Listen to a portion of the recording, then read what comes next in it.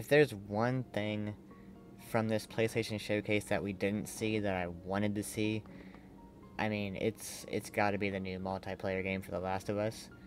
That was really the only thing I was really wanting to see. What you're seeing on the screen is just um, The Last of Us, remastered multiplayer.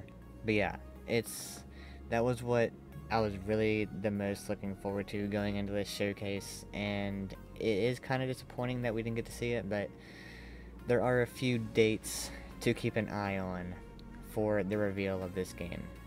On June 8th, there is the Summer Games Fest. It could happen there. There's going to be a lot of eyes on that from the Last of Us fans. It makes sense to do it in the showcase, though, so I'm not really sure what's going on. It makes sense to do it in the showcase where all the eyes are, just because it had been so long since there was the last showcase and everyone was looking forward to this showcase. It was a good time to make, to make your move, to put yourself out there with that game. But yeah, June 8th is the Summer Games Fest. And then June 14th is the 10-year anniversary for The Last of Us. And Neil Druckmann has come out and said that they're going to wait and announce, give more announcements as they get closer to a release date for the game.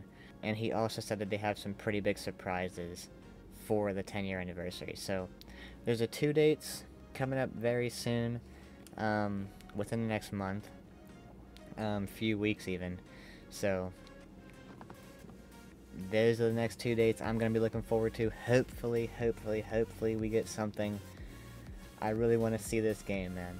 I really want to see this game. But yeah, if there's anything from this showcase that we didn't see that I wanted to see, by far, The Last of Us multiplayer.